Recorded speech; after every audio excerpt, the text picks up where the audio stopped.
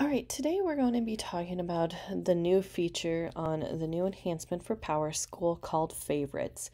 Favorites provides a space for organizing personalized categories and frequently used pages to create workflows, and also it creates a mini dashboard. It helps to create a private custom list of pages that you can access separately from the main navigation. So it allows you to kind of choose which pages you like and which pages you would like to use for your favorites, just to kind of help you have a direct access to those pages. On all the pages, I shouldn't say all, but most pages, you will see this little star right here with a plus. That is what is considered your favorite icon. You'll see it on a lot of the main pages, student and staff contacts. It also can be saved as on any of your custom pages that have been added. So as long as you see this little star right here, that is going to allow you to add a certain page within your favorites. To access your favorites menu, it is going to be located up here. You'll notice it's going to be on this main strip, and it is also going to have that star icon.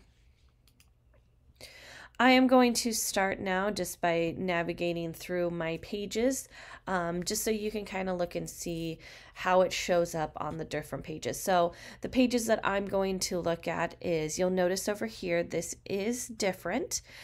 This is just it's going to be our same icon, same different links. They're just going to show up on icons instead. So I'm going to have a direct favorite to my enterprise reporting. So I'm going to start by doing my data and export. I'm going to click on my reports, and then I'm also going to choose my enterprise reports. Again, on this page, you will see here we have that star. So that is going to allow me to add it as a favorite. So when I select this star here, it's going to pull up this box. This box right here is blank, as you can see, because I have not added in a new category to help me break down my different searches for my favorites. So if I was to add in a category now, what I would do is I would click on Add New Category. I'm going to call it Reports and hit the little checkbox there. So then now I see that I have the reports here. I can also add in different other categories. So these are suggested categories that are pulled in because of where my enterprise reports is located. So I can have my report on my favorites on two different categories whenever I am searching for my favorites. So another one I would do is going to be that data and reporting. I will then hit my add pages, and now it is telling me that my page has been successfully added. Again, to see that favorite, I would choose over here, and now you should be able to see that it has been added over here on my favorites. It has been added in two different categories. And so that allows me to kind of choose which one I would like to utilize. And I also have that capability of, having it in two different places. I don't necessarily need the one that I created, but if that helps me for like somebody who is coming in, going to take over my position, they'll know that any of my reports that I use, I will have it under this area here. All right, so after it has been successfully added, you will also notice too that my star turns blue. So that way I know that it has been added to my favorites, and I can take a look at it from there. When I click on my favorites here, you'll also notice this pin. So this pin icon allows it to sit here over on the side for me. That way I don't have to keep clicking on my star icon here to pull up my favorites. I can leave it there, and I can keep adding in different pages. So let's just say, I wanted the health page here, all screenings. I can hit the plus here. Again, I can add a new category. I can choose health. That way I know. Or I can also choose one of these drop down ones too. So I can add it in one of my previous ones that I have, or I can just choose health there. Again, you don't necessarily need to make a whole new report, or excuse me, new category, but you can just choose your different ones by the drop down here. So after that, I hit add page. Again, you'll see now these have been added to my favorites. That way I can look through and take a look at all of my different reports. I can manage my favorites by clicking here, and I can drag and drop them of where I want to add them. I can also get rid of them just by clicking on those 3 dots, hit remove, or I can do a move to, or I can also duplicate them. I can also add in more categories if I need to. However, none of the changes that will be made on here will ever be saved until you hit save. You can also disregard your changes. So if I was to move this up here, you'll see that button there that says discard changes. Again, this will not be moved or changed until you hit that save button.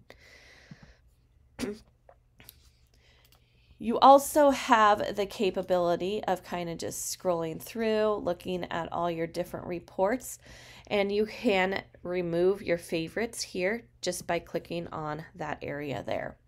So that's another thing. You also will notice too, all of these ones right here are available at the high school that I'm in. You can add in certain areas or certain school icons too. So for instance, if I just need my system management, let's say like I want my, manage custom page here.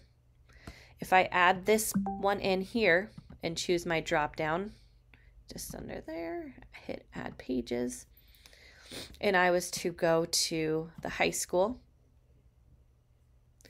it still will let me click on it, and it still will take me there because it is associated with the high school only. If I was to add in another one here under my system management and choose one that was only in the district office, it would not allow me to click on it in a different school, and it would come up as kind of like a little icon saying that, hey, this is only for the district, and it'll also not show up as white. It'll show up in gray too. That way I know that it is available at the district office only. So it just depends on which ones you use. So when you're navigating back and forth between the different schools, like I said, it'll allow you to click on these icons. However, if it is not within that school, you will not be able to click on it. So you also can add in, different favorites, just to help out everybody else when it comes to, people trying to navigate through your system. If you have a new staff member, the great thing would be, adding daily tasks. You could have student screens. You can customize this however you would like within your system.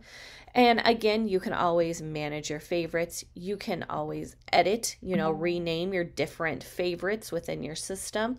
That way, if you do have somebody new come in, you'd have it all broken down. Or if it's just for your own organization, you have it all broke down for you too. One last thing too, when you guys have your favorites, one thing when we do update plugins, the plugins will not update with your favorites, so you will have to go back in. If you notice kind of like a little alert icon show up, so something that looks like this by one of your favorites, that means you'll have to go back in and link that page again. So that's just another thing to keep in mind. But this is how you can add your favorites. It's great. You can put it on, pin it to your page. That way you don't have to navigate back through. We will be having some more videos just to kind of help out with the enhancement, but this was favorites.